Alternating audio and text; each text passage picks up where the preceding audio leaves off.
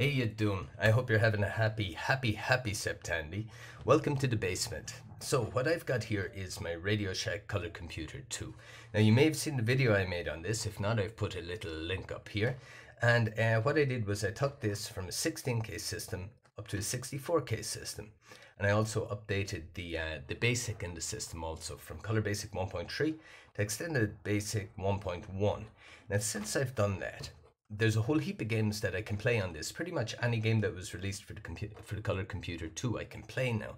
But the problem I ran into is that there are not an awful lot of games that you can play with the keyboard. You need to have a joystick for it. And although I've got an Atari style joystick that I can use with Commodore 64s and Amstrads and Ataris and all that kind of thing, the joystick ports on the back of this computer have a different little socket. And also the technology they use is different because these are analog joysticks. And the thing about the color computer, well, the whole range of color computers, is that they all used analog joysticks, and analog joysticks are by far and away superior for certain things. But the funny thing about all this is that many of the games for the color computer were converted from other systems, so they actually don't take advantage of the analog style joystick. And playing with an analog joystick, as I'll get into, can be more of a hindrance than anything else when you're playing those type of games.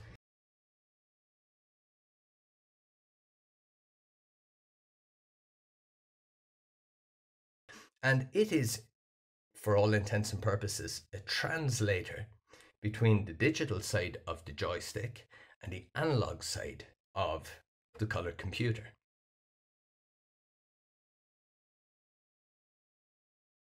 At the heart of the Tandy analog joystick were two of these. This here is a potentiometer, and its function is quite simple. It's got three prongs here. It's got an input, a ground, and an output. And it's connected to the Coco computer. And the Coco supplies it with 5 volts. And as the user, that being you or I, turns this little knob, it'll send back anywhere from 0 to 5 volts to the Coco. Now, inside in the joystick, as I say, there were two of these. One was for the horizontal axis and the other one for the vertical axis. And the way it worked was pretty much like this. If you can imagine the screen on your Coco computer being, just for simplicity's sake, divided into five portions across the horizontal and into another 5 portions across the vertical. So this here is our horizontal axis, and this here is our vertical axis. Vertical. And then, just for simplicity's sake, what we'll do is we'll call this here 1 volt, 2 volts, 3 volts, 4 volts, 5 volts. And here 1 volt, 2 volts, 3 volts, 4 volts, and 5 volts. So I think you can see where this is going. On our screen, we've got 25 squares. And we can position our little X, for example, or our little man, or a little pointer, or whatever, in any one of these squares with 2 coordinates. So imagine that the X-axis is set to 3 volts, and the Y-axis is set to 4 volts. Well, we go 3 volts on the X-axis, 4 volts on the Y-axis, and we find that our pointer is here. Now, if we change the Y-axis and the X-axis, so that the Y-axis, for example, being the vertical, is at 1 volt, and the horizontal X-axis is at 5 volts, our pointer goes up to here. So, using 2 potentiometers, we can plot any position in 2-dimensional space. To get really technical about it, we can plot anything in 2-dimensional space. 2-dimensional space being the computer's screen. So you could, in a game or in an application or whatever, move using these. You could move an object around on screen, and you could pretty much kind of teleport it from one point to another by quickly moving the potentiometer it would teleport across. It didn't actually have to travel across the screen. It could go from one corner down to another corner very quickly. Now, of course, you weren't using these little potentiometers like this. They were integrated into the joystick, so you didn't see them. But as you moved the joystick up and down, it would turn this the full rotation, and that was how you got your movement on screen. So a digital joystick is a much different beast than your analog joystick, because it's much simpler. It's based on switches. It's like a light switch. It's either on or it's off. So there are 4 switches inside in this joystick, and when you push up, for example, you turn on the up switch, which lets the computer know that it's to move the little man or the little pointer or whatever up the screen, or down or left or right or whatever way. It differs from the analog joystick in that, as the analog joystick, as I was saying, would allow you to teleport, for want of a better word, to teleport from one point to another. This, you actually have to, when you push it, whatever object it is on screen moves pixel by pixel to another point in that direction. It's actually, while an analog joystick is like a teleportation type thing to move around, this guy is very much like you or I. It needs to walk or drive to places or whatever, but it needs to follow a path to get there. It can't just teleport itself there.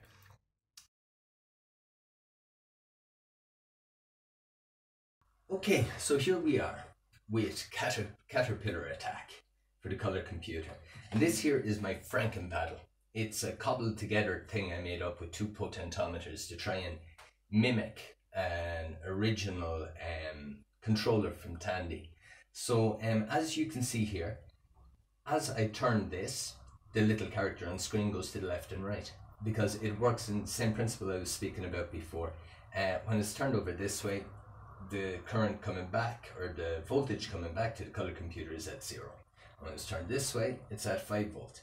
And then anywhere in between, it's obviously a variation between 0 and 5 volt. Here we are, we're plugged in, and our digital joystick locates this guy in the center of the screen because the joystick is centered.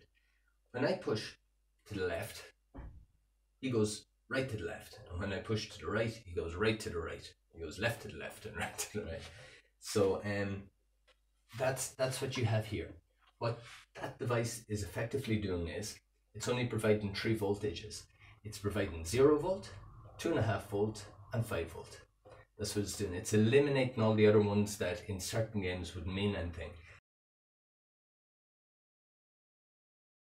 What I'm after doing is, I'm after plugging in 1 joystick to each port. I've got my Franken paddle plugged into player 2, and this guy plugged into player 1. So you see here, to move left and right, I've moved right the way over, and now to move back, and if I want to stop, I need to turn the dial completely in one direction and completely in the other one to change direction. Whereas with this joystick, it works the way it should.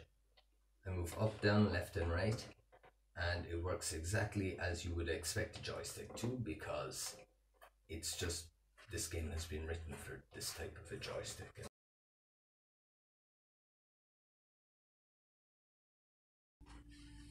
Okay, so this is a little test program that's provided. It's only one line of code that's given in the documentation for making this board, and it's a test program to see that it's working properly. So I've set it running, and I'll show you what it does with the Franken controller. You'll see here that I have the value 27 on one side of the screen and 35 on the other side. Now this value here is for the x-axis, and this value here is for the y-axis. So left and right and the up and down. As I explained before, 0 is all the way to the left, and 63 is all the way to the right. And you can see here in real time that as I turn the dial, this number changes. And on the other side, the number equally changes for the y-axis. Now with the little device I've made here, all this is dumbed down. I can show you just by plugging this in. You'll see straight away that the first thing that happens is these figures change to 31. So that's the middle position. 31, 31 would give me 31 across the x-axis and 31 on the y-axis. 31 across the x-axis and 31 across the y-axis, which should be in the middle of the screen because our joystick is centered. Now, if I push to the left, I get 0 on the x-axis value, back to 31 in the middle, and to the right I get 63. So that's over here. And again, on the y-axis, if I push up, I get a value of 0 to the top, and if I push down, I get a value of 63. And that's what it does. We go from a myriad of locations just to basically to the 8 directions. And what it comes down to is how the game has been programmed for the color computer. So in a game I showed you, like Caterpillar Attack, there it's been programmed to use the different values, the different coordinates across the x-axis. But in a game like Galaxians there, it's not. It only uses left, right, and up and down. Okay, so you've seen it working now, but I bet you're wondering what witchcraft animates this little device. Well, to be honest with you, there's not an awful lot to it. This guy here plugs in to the joystick here. This guy here plugs into the back of the Tandy. And it works thanks to this little guy. It's a 4066 quad bilateral switch. And what it does is this, the way it's been set up at least, if you can remember, when we were speaking of how potentiometers work, and we're talking about the screen, and that across the horizontal axis and the vertical axis, we were speaking about 5 volt to the left, 5 volt to the right, and the way we could move a cursor around on screen. Well, this guy provides 3 voltages, 0 volt, 5 volt, and 2.5 volt. So what we have is we have our left, our right, and we have our middle. And again, across the vertical axis, we have 0 volts, 5 volts, and 2.5 volts in the middle. So what's happening is this guy here is working off voltage dividers. And the way a voltage divider works is this. You've got your 5 volts, you've got your 0 volts, or your ground line. And what they've done is they have joined these together with 2 resistors. Like this, they have a 100 kilo ohm resistor here and another 100 kilo ohm resistor here. So in the center, the way a voltage divider works is when a configuration like this is set up with a voltage and ground, and they've been joined together in this manner with 2 equal value resistors, you end up with half of whatever voltage there is being fed out along this way. So we end up with our 2.5 volts. Now, so what's happening when the joystick is at rest and when there's no motion being given to it left, right, up or down, 2.5 volts is being fed to the color computer on both the vertical and the horizontal axis. So you end up with the cursor in the middle of the screen. Now, if you move the joystick, for example, to the left, what happens is this little chip will break the connection between the 5 volts so that only 0 volts is fed out. And 0 volts on the horizontal axis gives us left-hand side. And again, if we move to the right, the opposite happens. The 5 volt remains connected, but the 0 volt is broken. So 5 volt comes out and brings us to the right. And then there's another setup like this on the chip for the vertical side. So you end up with 0 volts going to the top and 5 volts to the bottom and 2.5 volts in the middle. So we end up with the cardinal positions on the joystick, and we end up with the center position. So that's pretty much how it's converting analog to digital. It's using the analog the way it was designed to be used, but instead of using every voltage on the array from 0 to 5 volt, it's only using 0 volt, 5 volt, and 1 voltage bang in the center. And that's how this particular little device works. And now, I didn't come up with this design myself or anything, because I'm far from being able to do anything like that. But what I did do was I found this on the internet, and this has been floating around for years. It's from, I don't know what magazine, but I will find it again and leave a link in the description. But it's by Robert Lee Hawkins. And it's a 2-page document, really, because there's a couple of ads in it, that explains pretty much everything about it. And they've also given a little schematic of it, how to wire it up. But there was one little mistake on it made, so I'll just point that out in case you're going to make this yourself, that you don't run into the same problem I ran into. Pin number 4 is going to ground, but it should go to ground with a 100 kilo ohm resistor between pin 4 and ground. And if you build it the way it's shown on the diagram here, it won't actually do any harm or anything. But what will happen is the joystick will always be at 0 volts. So on the horizontal axis, you'll always be to the left hand side. But that's pretty much it. It's a great little device. It works well. It does what it's supposed to do. So what I'm going to do, actually, the reason that I built it on a board that's twice the size I needed was that I'm going to build another one right here beside it with a second connector and a second joystick port. And the color computer has 2 joystick ports on the back of it. So that way I can easily play any 2-player games that I may be playing that kind of way. And that's what I'm going to do with that. So that's that. So look, I will leave you at that, and I will say have a very, very happy Septandy. If it's a holiday, I'm not sure. But anyway, have a happy Septandy. Watch whatever videos are out there on it. If you feel the need, subscribe. Give us now a thumbs up, or give us a thumbs down and don't subscribe. Or leave a comment, or don't leave a comment.